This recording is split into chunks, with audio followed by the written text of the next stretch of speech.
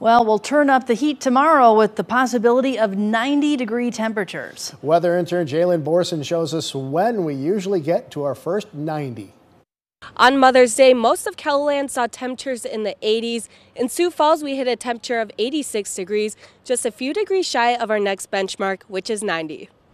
Temperatures over the last few days have been slightly above average, but continue to stay seasonable. The sunshine is back today and reminds us with summer being right around the corner, when do we usually see our first 90?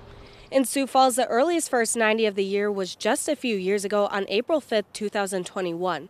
Aberdeen and Pierre follow this trend with their earliest 90 also being at the beginning of April. Rapid City saw their earliest 90 a little later than other parts of KELOLAND on April 18th. Each region's latest 90 didn't occur until the middle to end of July, with Aberdeen and Pierre holding the latest 90 on record. The average first 90-degree day occurs during the last few days of May. Pierre tends to be earlier on May 21st, while Rapid City's average stretches into June. Strong south winds will keep us warm tomorrow as some areas will get their first 90 of the year. Keep in mind at the end of May, climate average temperatures are in the mid-70s.